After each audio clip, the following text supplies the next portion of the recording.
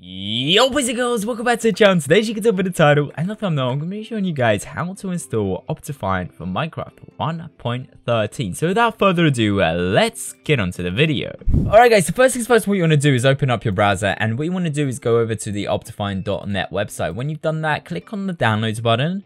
And then when you're on the downloads button, go to a preview version. When you go into preview versions, there you go. There's your 1.13 alpha version of Optifine. At the moment, it's an alpha version, but soon, probably as soon as this video comes out, it'll probably be over here as the main versions as well. And what you want to do is press the mirror. That will just avoid all the other ads and stuff, and no ads will show up on the side. And just press this bold text right here in order to download your Optifine.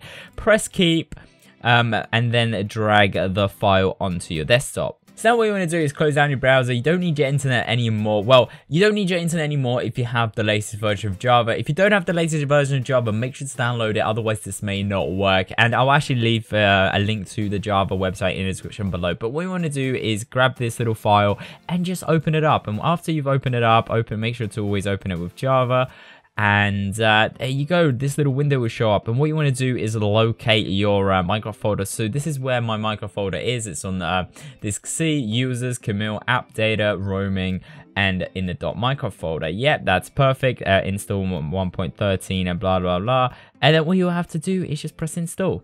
And when it's installed, there you go, Optifine is successfully installed. Press OK, the little box disappears. What you can do, you can actually delete this off your desktop if you want to. You don't need that file again. And what you want to do now is open up your Minecraft launcher. So when you've opened your Minecraft launcher, as you can see, Optifine 1.13 is already loaded in as a profile. So what we're going to do, just press on the profile and launch the game. And that's how simple it is to install Minecraft Optifine for 1.13. The game's going to launch in, and now it's time to go and test it out. Let's go into the survival let's play world and test it out, see how it works, see how it all operates. As you can see, there we go, and then do this, and then bang bang, and we have all the Optifine customizations and everything, so you can mess around with that, get the best settings for your PC, and get the most out of your Minecraft. But unfortunately, this does bring us to the end of the video. Hopefully you guys enjoyed it. If you did, please make sure to leave a like. If you really loved it, then make sure to subscribe. Hopefully I helped a ton of you guys out there.